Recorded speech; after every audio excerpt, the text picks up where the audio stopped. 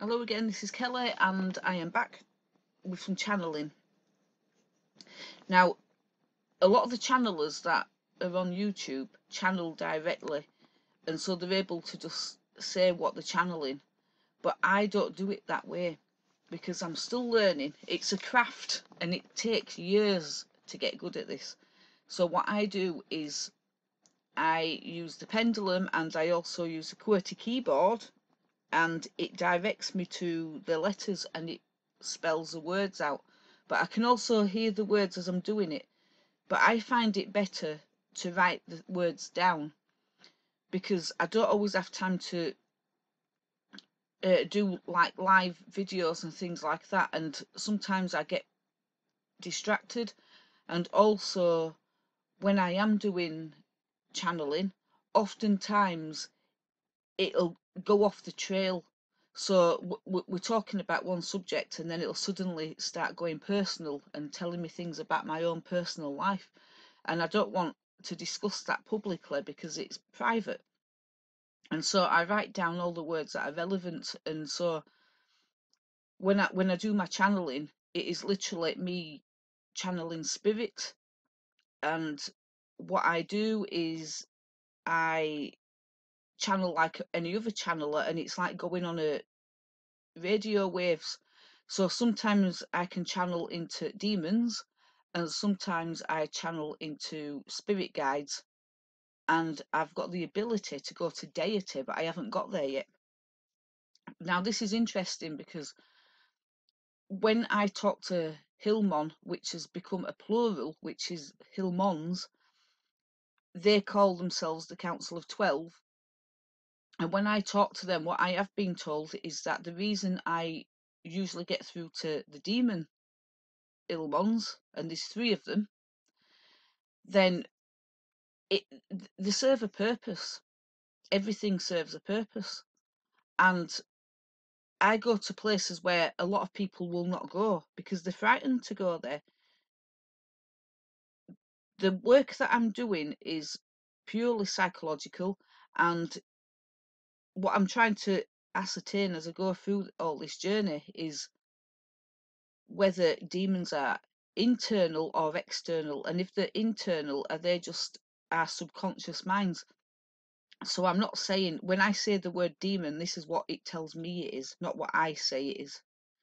But this was a channeling that I did on the 23rd of December 2023. So I'm going to read it out, and it'll probably take about 15 minutes to read this, but this is literally what I channeled. So I am just going to read out what I downloaded and wrote down, because it just feels like it's something I should do, is get the word out there. I don't know why, but just do it. Nobody has to believe anything, and I don't think anyone should. I think we should all question everything. So this is what I got. There's fear in the streets. You tank top yourselves on purpose. The Council of 12 are there to guide you. You are on a lonely road with the others, the channelers, because the world thinks you're insane. The race ran across the universe to collect the chosen ones. The chosen ones are those who can channel spirit only in their own time. You got the gift at the age of 52. Some are there at the start. You're the one we chose to spread the positive messages, the ones about the world events, and now there is a plan to kill most of you. The ones they want gone first are the watership down types. It's the ones who cry about everything, the desolate, the weak-minded and the powerless. You think they want you dead also, and you are so wrong. You got what they want, and we are talking about the empaths, the enlightened, the useful lozenges, the ones who clearly speak out. Why is that, you ask? It's because they cannot be alive without the love of others. They crave the love they cannot feel.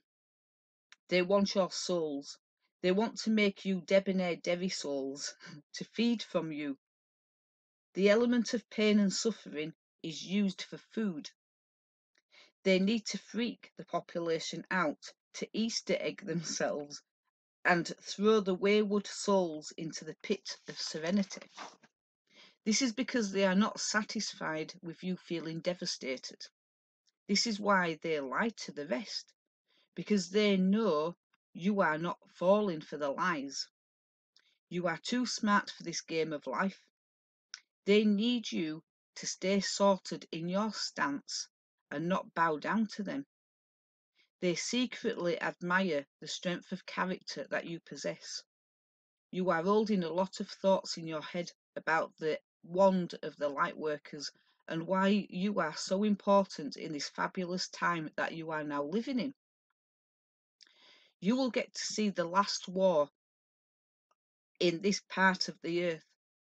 There's a slow dance and a slower parade about to take place on this plane. There's no need to worry and stress. Wait until the final battle is won and watch how you thrive again, and watch how you throw Easter eggs all down the street. The race was already won the moment you agreed to come back here. The race was definitely going to be a tough one, but inside the war zone, the people felt hope that one day this would all end and the time for celebration would take place. The X-ray eyes from the spirit world are on you all. They watch you from above the firmament. This is there to protect you from the others, the wayward ones like you. You need to learn for yourselves the truth about who you are and where you came from and why you are here. The veil of forgetfulness was placed upon you during the birth process. Their yodel around the neck was put there on purpose to smother the truth out of you. But why should we have done such a thing, you ask? It's because this is the battle of your soul, and the chains of mankind are placed there to allow you to think about things that most of you do not want to think about. Why is this place to collect the truth? You tell me. It's sad to see you there all alone in your thoughts and no action. Let's change that. The world spins around your head and the time stands still. You are thinking about making a move against the plot to take the others down, but instead you just sit and procrastinate. That's no good. The time for action is now. You are all slowly waking up to the lies, but you need to spread the word. The word of truth is that you are a flower in a flower pot and fed lies instead of the truth. There's no flowers that thrive without the sunshine. Go out there and spread the wand of love on the people. They need to hear that they are loved. Folder to the wax-faced demons are the ones who live in fear, and the ones without fear are the wayward plant pots. All ideas of failure are to be gone for now. For now is the time for dabbling in magic.